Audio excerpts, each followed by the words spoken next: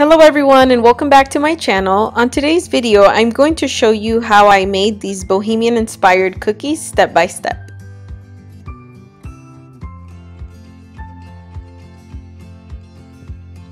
The first thing I do when decorating cookies is I do the outline first. I outline 2 to 3 cookies at a time, so by the time you're done outlining the last cookie and you go back to flood the first one, the border doesn't break and causes your icing to overflow.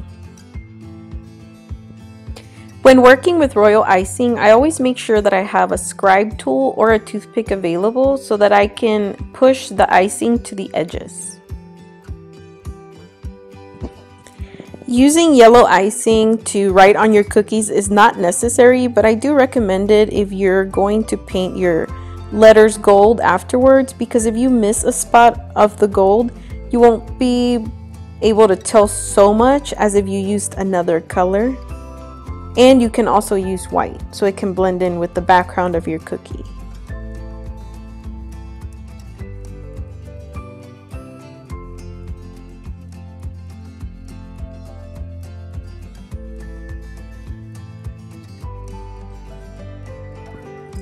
To add the fondant accents, I used royal icing on the back of the fondant leaves and flowers and attached them to my cookie.